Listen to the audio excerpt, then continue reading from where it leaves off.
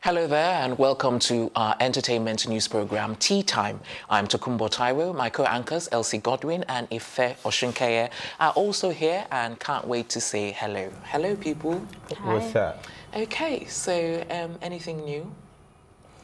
Okay, I have two stuff new from my end. The first one, I think I have to start with Karl Lagerfeld, the designer who passed away, and he worked with Chanel and also worked with what other brand? I can't remember. Fendi. Fendi and Chanel. Well, he left his $200 million fortune to his cat. Yeah. And I'm like, wow. His cat has more followers than a lot of celebrities on Instagram. Like his cat has an official Instagram page verified. Like Paris Hilton and her own dog, and they have them. So how will the cats be spending the money? That's the thing. I really don't understand how it works, because this is also not the first time that celebrities do this. In the UK, when I was there, we had lots of millionaires that would leave it to their dog and leave it to their cats and leave it to their pets. And I'm like, seriously, of all the things to do in the world, it's just, and I just think that cat is made for life. For me, it actually shows some kind of bitterness when you are actually, when you're still living your life. You know, the bitterness in the sense that, okay, you feel that you made your own money and that you should not go to another person, you know, and then can you not find at least one relative that it can go to? But on the other hand, you can think... charity. Exactly. So if you can't even find a person, you can, you know, let it go to charity. Because I was going to say that, you know, even if everyone has offended you, or you're one of those people that feel, okay, I've made my money, it's all of my hard work and sweat, you know, I don't think anybody else deserves it. At least, like Elsie says, give it to charity. So, I mean... It would probably be for a good cause, because of course somebody would be, would have the power of attorney. It will be the attorney himself, not the power of... no, it I'm will saying be the attorney who is in charge of his estate. Yeah, like the attorney would be the one that would have the power of attorney to decide how it is distributed and... What? Distributed to how? who? Seriously, we should not even go there. If it's going to the cards, now they can decide that, okay, they are going to open like a museum for just cards and different species that would of not cards. Be in the initially... I'm just telling you that these are the possibilities, these are possible things that can happen. Okay, so what do you think is going to... You think it's $200 million? You know you have a second. Yes, exactly. It's just going to... Yes, we haven't got time. And I think we actually need to find out how it works, because all these people that have left it we have to. The animals, there's always a way for it to be distributed. And then I don't know if you guys saw the viral video of the woman that was praising her husband. Oh yes, it's been trending since yesterday. Yes, since yesterday, and I just thought that was different from the regular stories we hear, especially in this new era where marriages are crashing left, right, center. And they bring it onto social media, left, right, and center. Yeah, but this woman brought it onto social media with a good vibe. I don't think she was the one who brought it. Yeah, I know. I'm just saying it like, oh God, must you guys tackle me? You guys are always we just need to get our facts right. Like you always tell us. Anyway, we're out of time. We need to social media. I'm just saying, yeah, it's very beautiful. Yes. It reminded me of my mom and my dad, actually. Love your mom, love your dad. Did your dad cry, Ife? Bro, just leave it at that. Did your dad cry? He didn't cry. You can't equate that to this man, because what made it go viral is the fact that the man cried. So it's the cry that is the issue now. I don't know. Now on to the main business of today. Hey, God. Oh my goodness. Oh God. We haven't even started the program, and these two are cracking me up big time. Oh, okay, let's go on to the... bro. Sorry, what? You're cracking yourself up, bro. What? You're cracking yourselves up, bro? Yeah. Okay, did you hear that? I repeated that to you, Ife. You're cracking yourself up. No, he said it first, and I repeated Elsie, it. It was a joke, and it's gone right over your head. You don't know how the main business. Was that a joke? Wow. Oh, you actually missed it. It didn't even go right over your head. Career in comedy if you tried. Thank God you're a presenter. So, on to the main business of the day. Our first story is on a lady called Jumoke, who turned from ex-bread seller, turned model, and apparently things are not that rosy. So Wait, is it our popular Jumoke that you mentioned called a lady called Jumoke? Yes, not everyone knows her. Come on. Sorry? She broke in 2016 and she was popular, and then everyone... She was really popular. So why is she going through this problem right now? Bread seller. Oh, please. Yes, Elsie. please address our Jumoke in a very, very You nice can way. address it. I would address her as, yes. Anyway, maybe I should let you speak first then. No, go ahead. Go ahead. You've already jumped in. No, go ahead. Okay, so like I was saying, in 2016... Do you know? No, but I don't know, regardless whether she sells sliced bread or that, it still makes no difference. A bread seller is a bread seller. Does he even understand the gist surrounding Jumoke? Because I don't understand the bread seller and bread seller. She was selling agege bread. I know. There is a difference. That's what I'm saying. So whether it's sliced bread or the agege bread... No? Oh, seriously? A bread seller is not a bread seller. Okay. Go ahead. Go on, Elsie. You must have done this before. Tell us. Tell us the difference. No, I used to get your angle so we can move on. Let's move on. Oh, seriously. Okay, so... We're cracking you up again, bro. Seriously, big time. I'm speechless. You know what? I can't talk. You guys should talk. Okay, the funny thing about this story for me is how this man has switched from husband real quick to baby daddy. I saw your comment. I'm like, whoa, this life. And I mean, I understand the parts. I mean, they're trying to bring out the whole story now and saying, oh, they were not married, you've not gone to do the proper... Which they're blaming Jumoke for. Blaming Jumoke for, but still, if Jumoke did not become who she is today, the idea of whether they went to see father or mother will not come up. Exactly. Because I've been close to people from the rural, should I call it rural now, yeah? Rural settings when it comes to the Yorubas, especially in Lagos, they can easily get married and just stay together and call themselves husband and wife, not necessarily carrying any traditional thing or doing anything. Like, that is how it works for them. No. Let's not start another argument. No, let's start. Because I'm telling you what I have experienced and I've seen. I see it. What I'm saying is that it doesn't mean that it is right. Just because two people cohabit. I'm saying if she did not become Jumoke that she is today, this story will not come out because they will still live together as husband and wife for as long as they want to. No, not necessarily. If they want to go through it the proper way, then allow them to do that. You can't say because man and wife or the culture demands that man and wife cohabit together and that they should do that, you know. I'm talking about this story particularly. Yes, I'm saying if they want to marry legally or if they want to marry technically, allow them to do so. You can't say they should cohabit. That's not the issue because we are not saying whether they should marry legally. You're saying that, you know, that in the Yoruba culture they can just stay together and marry together. I'm saying what I have seen happen in the rural settings. That's what I'm saying. That you should allow people make their own decision if they don't want to follow what's in the rural setting. What she's trying to say is that even though it is not right, but people in the rural setting do this a lot when they cohabit and then they stay as long as they want. And they stay as husband and wife. Yes, that's what I'm saying. So if this couple decided not to do it, what problem do you have with that? Everybody, I mean, at least the ones I read, all I was seeing is this was Jumoke's husband, which was why it became funny when we saw baby daddy in the caption yesterday. I was wondering, how did he go from husband to baby daddy real quick? Yeah, but looking at what they tabled and looking at it from the legal points now for you, yeah, he's right. You can call him baby daddy because he fathered, is it two children, right? 2 children, yes. But I mean, there's something fishy going on here, and I hope that he can pick himself up and move on. Okay, Ife? I just think women are stronger than we think these days. This is the era where no woman is going to accommodate a weak man. No weakness. You get me? So at the end of the day, I think every man should double their hustle. Now, first of all, wait, advocacy here once again. I'm currying favor with the women. Hold on. Okay. I'm saying, first of all, why did he come on social media? He reminded me I think that was an interview he granted. Yeah, he granted an interview. They brought it there. Obviously, like he came on social media. Go on an interview and you peel up everything about your private life, of course you know he would make the news. He's not stupid. He knows about the media. His baby mama has been in the media, so he knows how these interviews work. He knows how they get excerpts from it. Of course he does. No, trust he probably me. doesn't. Now it's look, very possible. as far as I'm concerned, all of this, I know things are not going. Suji Motors paid for their rent for 5 years and all of that, and then they got the deal. Talking about that, you know this 5 years rent payment, this was not how it was narrated when it happened. What we heard was that he gave them a house.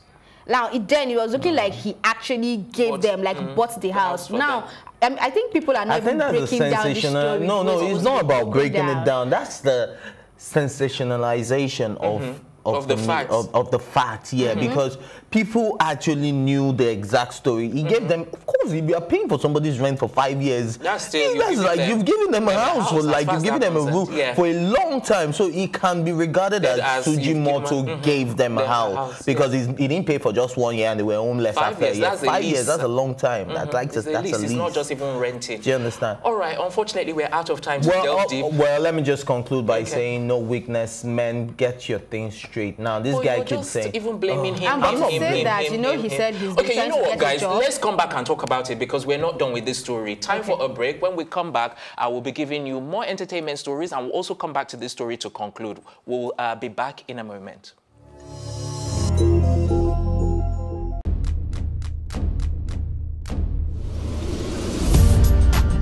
You're watching Plus TV Africa, and this is Tea Time. I loved the energy when I came in here. It was so positive. I was like, I can't live here. My real names are Akbofio Fobo, Akborobo Mere. I think my father is a comedian because most times when he calls me, he's like, yo, make sure you use condom, you know, them girls out there. So are you telling me I should have shot my shots? Ife, you have a younger brother. Age is nothing but a number. What? I'm a vampire. I believe in equal rights for women, and I also believe that a man is the head of the house, so we need to draw our limits somewhere. It feels so good. Now can I do my jam now? Yeah, you can. Thank you.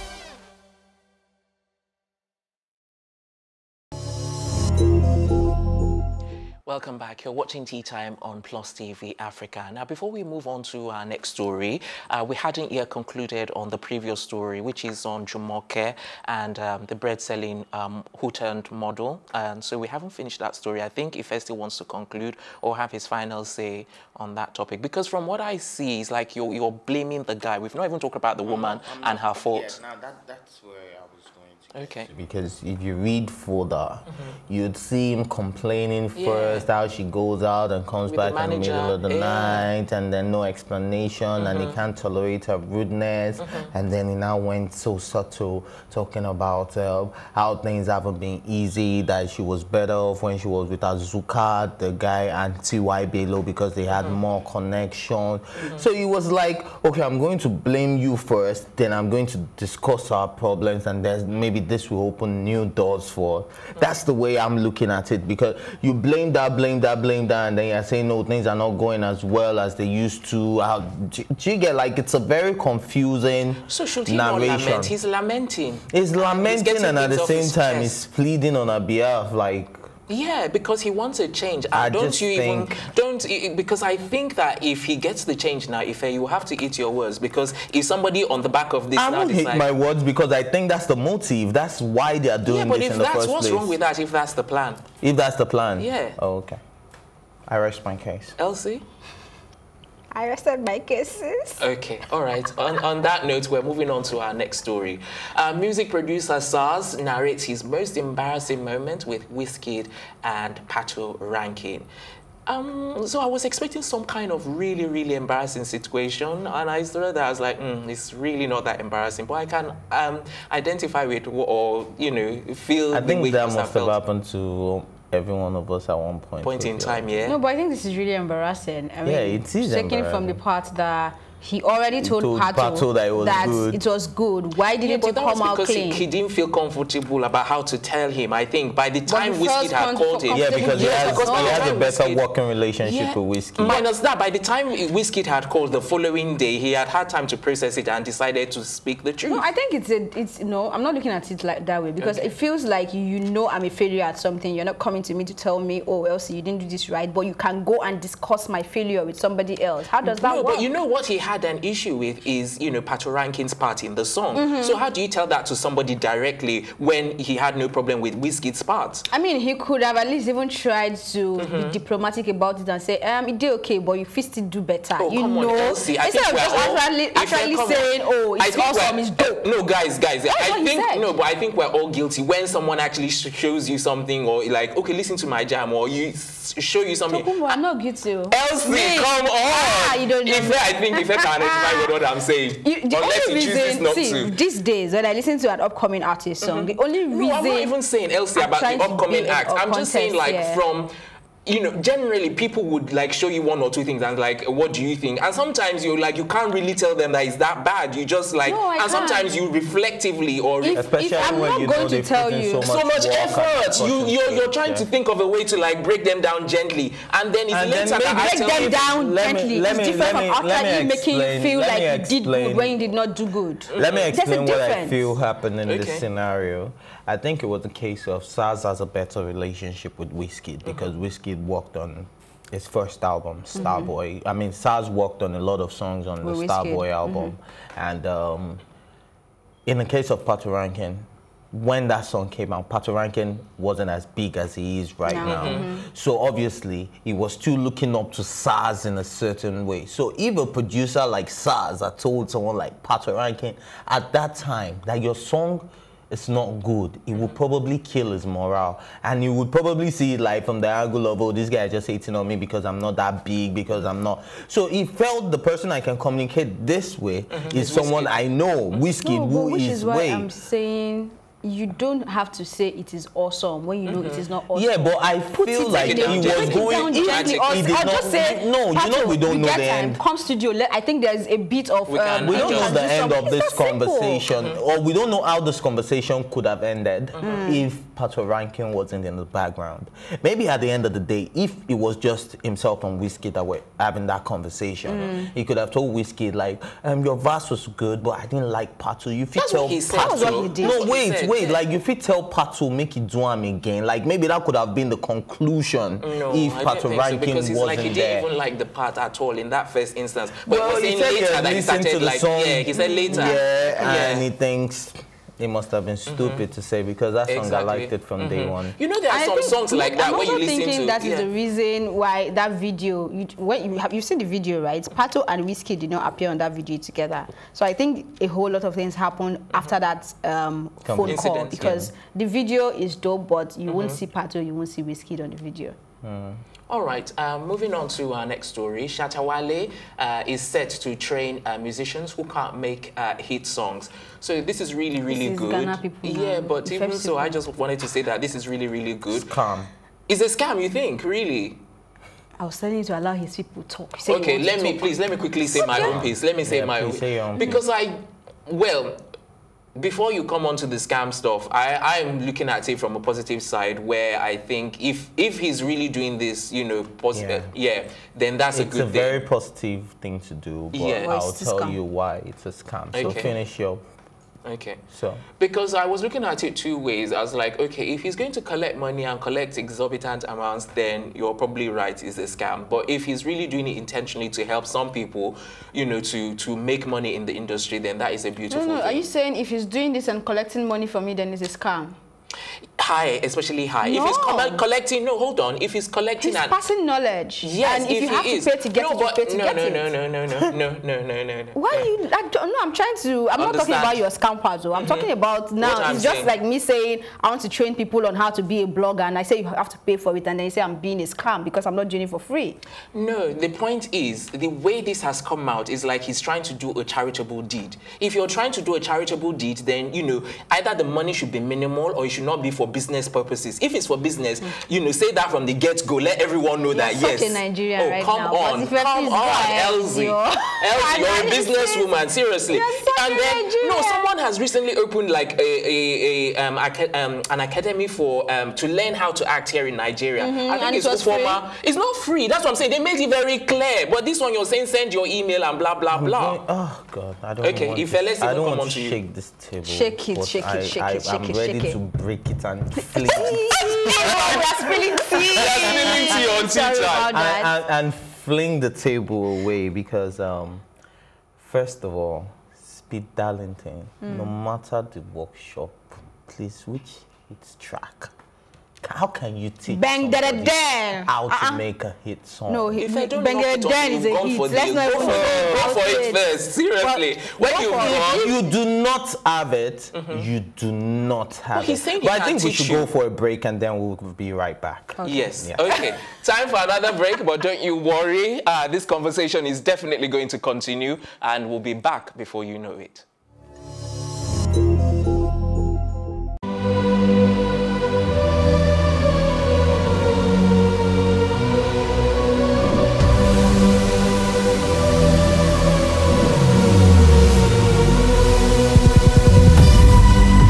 What we do not understand, we will stigmatize.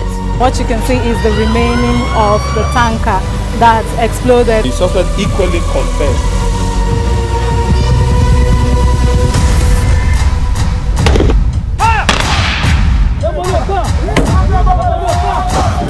A 500 naira they collect am. If you no talk, then go beat you. Now 2,500 they pay.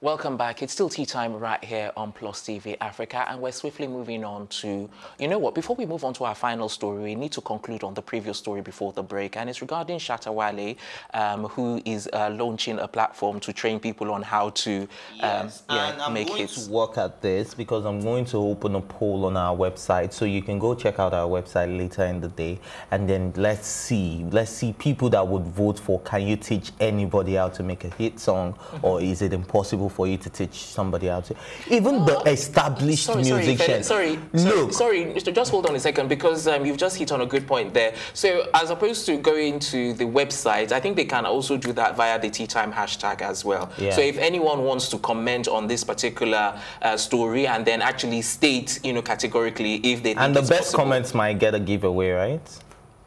I don't know about that. I should come to you. I'm feeling generous, right? Okay, if down to your point. Okay, so down to my point, I just think this is very impossible. This is a very impossible thing to do. If Shatta Wale was like a music-oriented person himself, he's a music producer, he's a good musician, but it's not like he plays the instruments. It's not like he's going to teach them how to play the instruments. I'm just saying. I think he wants to teach them the business side of music, but you can carry on. No, not the business side. It's not how to make a hit song. Yeah, if it's a business song, you don't know the even the established musicians get lucky with hit songs. It's not like, you know, someone like Timaya is very strategic. In his post, he doesn't just drop songs. So you think someone like Timaya can teach someone how to make a hit song? No, I'm saying it is part of the luck. That is why he is so patient to make sure he gets the right vibe. You keep saying but luck. Someone like Davido, are you saying some people are like creative? Some people are talented. I'm just. Okay. Yeah, some people are talented. It's not all about luck. I'm going to have to rest my case on this one again. But I think this is a scam in the sense that you're paying for a workshop for something. They are telling people to come and register and pay for something that I feel is impossible. It is a scam on my part. Okay, I appreciate your views on this. Thank you very much for that. Why are you laughing, Elsie? I think we should move on to our final story right now. And it's regarding the evolving drama regarding Jussie Smollett. The latest is that he's been charged with faking a racist attack. And immediately I read this headline, I was like, oh, Ife said it. You know, he's been going on about it. I'm not even saying a word. Yeah, say the word. Thank you. Like, Ife has been saying this for like forever. Thank you. But Ife, you know that the lawyers have said they're going to have their own investigations, you know, because some part of me just doesn't believe that. Is there any case that their lawyers will not tell you they will do their own investigation? But he's still innocent even if somebody is even if somebody has been charged for murder, Bill Cosby's lawyer said they were going to fight it. In fact, they are still doing another what's the word again? Sorry, just went right over my head. You're the lawyer, if remind us. But this is going to hurt me so much. Let's come back to the story. Whatever it is. Yes, Smollett. Now they're appealing. Yeah, they're going to the Court of Appeal now. Bill Cosby's lawyer. They're also telling you you they're doing that. So whether you're innocent until you're proven guilty, there have been so many loopholes in the story, which I have pointed out over and over and over and over again. And now they're even asking them to turn him in, like it needs. You get, and it carries a maximum sentence of 3 years. So he's officially he's now a suspect. He's now a suspect. So the brothers were, you see, when we were talking the other time, I made it clear to you guys that they never referred to those 2 Nigerian brothers as suspects. They referred to them as person of interest. Do you understand? There's a difference. But you say they're collaborating and be cooperating with them. Yeah, they're cooperating. They're telling them they pay. Yeah, but Jussie Smollett has been cooperating from the get-go anyway. No, so he hasn't been cooperating because he released his phone records 11 days after the attack. Do you understand? There were certain information he wasn't ready to give up.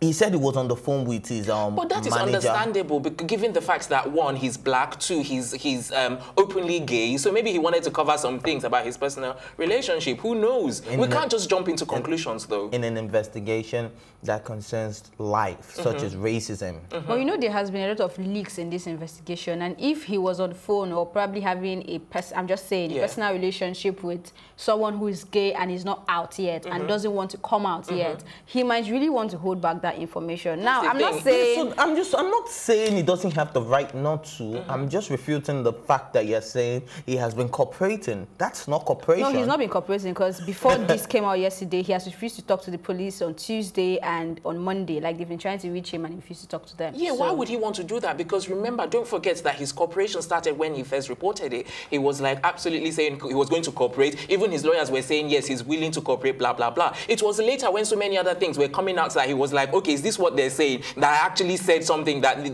these guys are black or they are white or so, and that I'm not telling the truth. Those are the things that angered him, and like now, he's not even cooperating. And then I told you guys about...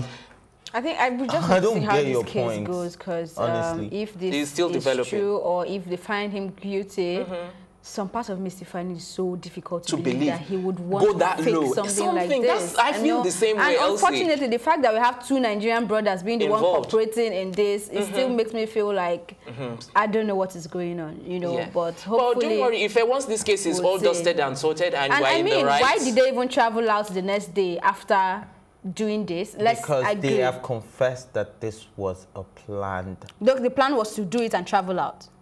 No, we don't know about the traveling. And if it was planned, like I think Elsie was saying yesterday, they traveled and then they came back after 1 week and then they were... The police are telling you they have enough evidence that he staged it, and this is the reason why they have a warrant for his arrest. I also saw the video of the 2 brothers buying the hoods and... The news and buying the ski mask and buying the MAGA and buying a red face cap as well.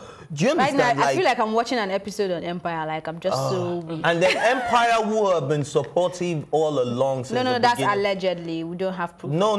They have been releasing statement that they haven't. I said they haven't. Listen, I said they have been supportive right from the beginning of the investigation, saying that he's still an active member of Empire cast and is still one of them, and they are not getting him fired and stuff like that. Now they reached out to them for a statement. Now that a warrant for his arrest has been issued, and they have refused to talk. No, but it's fair enough for them not to say anything because it's going to court. So they are an organization that need to be lying. You know.